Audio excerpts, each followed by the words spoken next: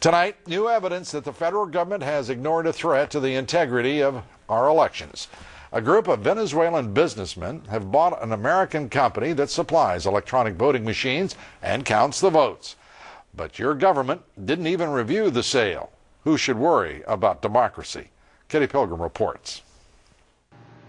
Smartmatic, based in Boca Raton, provides voting machines in local elections in the United States, like this election in Chicago in March. But Smartmatic has only 5 to 7 people working in Boca Raton, Florida. Smartmatic is a labyrinth of international holding companies owned by Venezuelan businessmen. Smartmatic Group NV of Curaçao, Netherlands, Antilles owns Smartmatic International BV of Amsterdam, Netherlands, owns Smartmatic Corporation of Florida, which bought Sequoia Voting Systems of California, USA in 2005. When Smartmatic bought the U.S. voting machine company Sequoia in 2005, the U.S. government did not review the sale.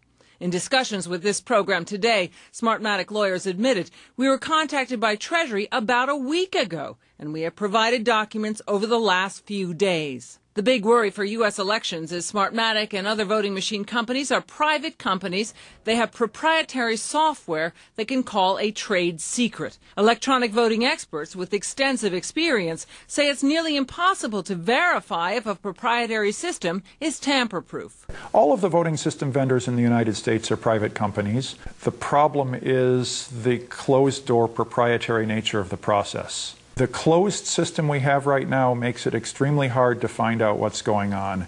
And that means that should a thief get in a position of power, we would never know. Some voter watchdog groups and others in Congress are calling for a full review and say the ownership of all electronic voting companies should be reviewed to determine if it poses a risk to U.S. elections. The U.S. Treasury Department today would not confirm or deny if a so-called CFIUS review is underway on Smartmatic. The U.S. Treasury Department tells us they can review documents for months, even weeks, before a 30-day formal review can begin.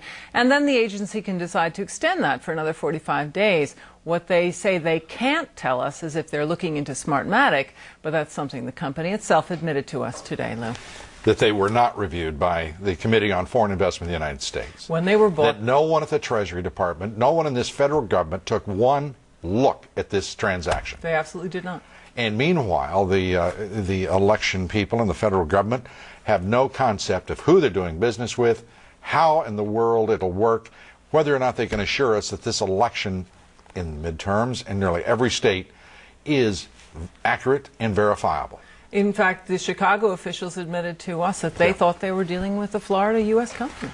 Well, we know what we're dealing with, and it is a dysfunctional government that is trying to render our elections precisely the same. Kitty, thank you very much, as we will continue reporting on what is an outright threat to our democracy, to the integrity of our voting system, and to our elections process. Thank you, Kitty. Kitty Pilgrim. Tonight.